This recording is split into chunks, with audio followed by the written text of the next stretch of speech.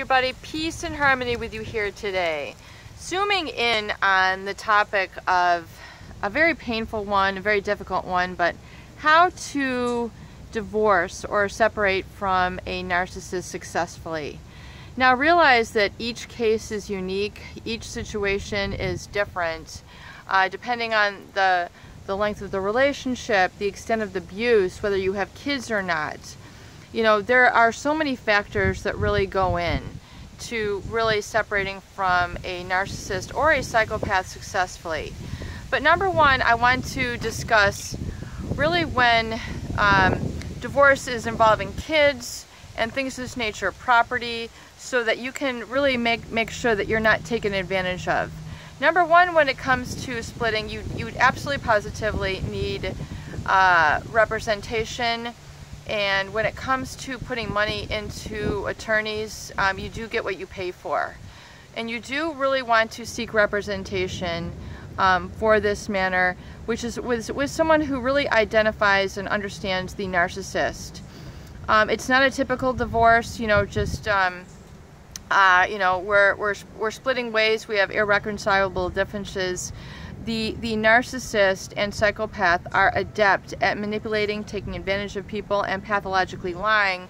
This doesn't stop when the law is involved. Now, oftentimes they can be, you know, afraid of law enforcement, but they really do fear, the narcissist does fear being exposed for the vulnerable and authentic person that they are.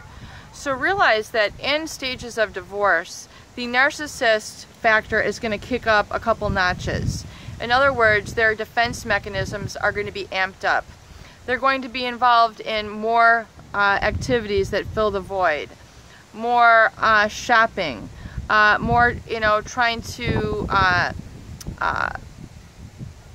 humiliate and infuriate the supply source. They're going to try to push more buttons. They're going to be pushed to the limits.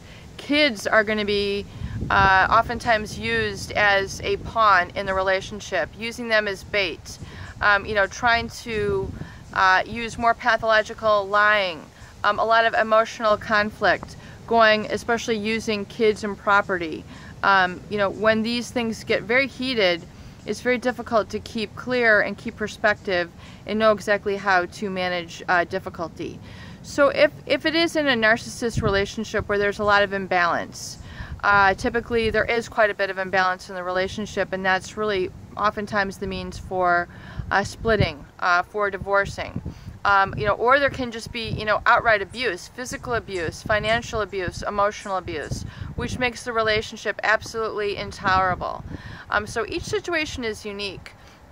But realize a couple different things. If you are seeking to become separated from a narcissist, realize number one, that just because you're splitting doesn't mean that you're less than or underrepresented in the relationship. You absolutely positively have to realize that an ounce of prevention is going to be worth a pound of cure, because the narcissist is going to make every attempt to make sure that you are minimized in representation, and they're going to seek to bring other people in to essentially create a smear campaign against you. They will stop at no ends, whether it's family members who they will share information with, work colleagues, their lawyers, their representation, etc., their children. They can fill their children with all sorts of erroneous information which they do not need. You definitely want to prevent and prepare against this, because kids are not emotionally and psychologically developed to be able to handle and be in the middle of parental conflicts. They should not be trying to be won over. You know, kids you have to realize that they're extremely impressionable, and they absolutely positively need to be protected in this situation. So number one, realize that an ounce of prevention is going to be worth a pound of cure. And so knowing the tactics that are going to come, the button pushing, the slander, the situation where kids are going to be used as bait, realize that you are just as fair and you deserve just as equal representation. Just because someone has more money, someone has a job, someone is going to be, I think what was referred to as like a Disneyland parent, you know, giving them gifts, you know, feeding them the lies, feeding them the illusion, you know, saying basically, you know, I'm going to be, you know, the one and only for you, and I'm going to just, you know, march you into the happy future, and so your father, or so, you know, your the spouse is no good for you. You have to realize that this is going to be coming. And so number two, you have to realize absolutely positively that you then present yourself in the relationship as responsible, accountable, reliable, fair, and coming from an educational perspective. In other words, a caring perspective. Because if you try to counterforce that narcissist force with more abuse, with more yelling, they're remaining in control. They're remaining as the manipulator. They're remaining as the exploiter. So you don't want to take that approach. You want to realize that you have your own strength, you have your own position in the relationship, and that you can never really replace a parent. You know, your mother is your mother, your father is your father, and the narcissist will try to scoot in another supply as soon as possible. You know, and it might be as soon as possible, might be 6 months, a year, 2 years, but when that person comes, make sure that you are not replaced by them. You know, if and when. So how do you prepare for this? Realize that you're going to need to have sit your kids down, really, and no matter what age, and explain to them on their level that you will always be there for them. You will always be a teacher to them. You will always be looking out for them and their best interests. You will always be interested in them. You will always care for them, and you always want to hear from them. And so you have to be able to get level with your children. You have to be able to have these deep, you know, conversations, and say, you know, and then, you know, make it relevant to their life. In other words, you know, just like some friends aren't good for you, you know, you meet new friends. And so, you know, that's what, you know, mommy and daddy are doing now, because we think that this is going to be best for you also. So make sure that the kids are included and that they receive very neutral, very balanced, very age-appropriate information. Make sure that it's not, you know, coming from a position of like, I'm trying to win you over and buy you gifts. I mean, because really in the long run, the kids are not going to benefit from that. They're just going to create a spoiled child who is just going to be out, you know, in control by these goods. You know, yes, they need certain objects and materials and things, but really it needs to come with an internal locus of control. Internal locus of control is where you teach that child that they are what is important, they are what is loved, they are what is valuable, and giving them the abilities moving forward, the guidance and direction in moving forward, so that they can be autonomous and provide for themselves and, you know, surround themselves with great people, is really where you're looking out for them. So you don't buy your kids attention. That's not going to work. You need to be responsible, meaning if you're splitting from you know, a narcissist, realize that the tug of war is going to ensue.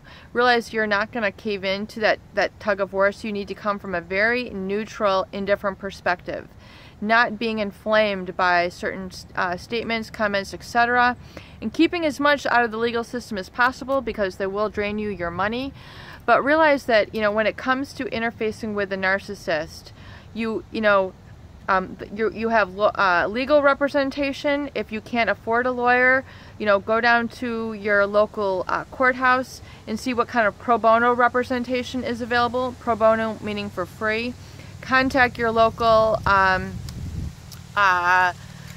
college for the universities where you've got the law school staff, and you know where they have a pro bono clinic for legal representation. But you know, you definitely need to get representation and make those contacts and see what kind of mediators they do have available. But you do want to represent yourself as much as possible, because no one is going to represent you better than you. So when it comes to contact with your narcissist, definitely keep very indifferent. If there doesn't, keep as much open communication as possible, of course. But when it comes to really the personal allegations, keep things very objective and very factual, very neutral, and very indifferent. so that you're not, you know, emailing things back and forth that are hateful, spiteful, scornful. It's not going to get you anywhere. It might seem like an emotional release, but it's not going to, you know, the sooner you can stop that, the better. And, you know, definitely realize you have to work to each parent's strengths in the relationship.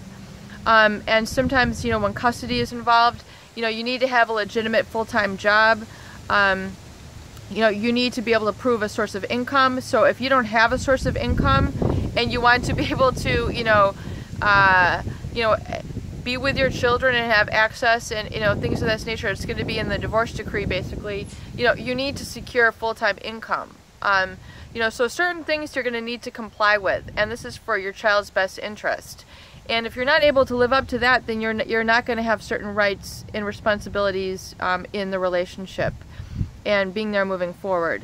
So, you know, in terms of coming at them, keep contact to a very, very bare minimum. And, you know, do not use the kids as a pawn, as a bait. Absolutely, positively do not engage in that. Do not verbally give them information which they can't handle. Just, you know, do not do that. But always be present. Do not allow yourself to be replaced for certain things like baptisms, you know, school graduations and things of this nature. Make sure you have and take direction, either be it religious direction, you know, sports direction in their sports, their extracurricular activities, taking them to very important places such as museums, the zoo, other things of that nature which are very, you know, beneficial to them, and as a parent should offer those opportunities to a child. Things that don't have to take a lot of money, but that will be remembered and valued by your children moving forward is number one important. Peace and harmony with you here today. I hope these videos help. Please share and please subscribe for more great tools, videos, discussions, and support.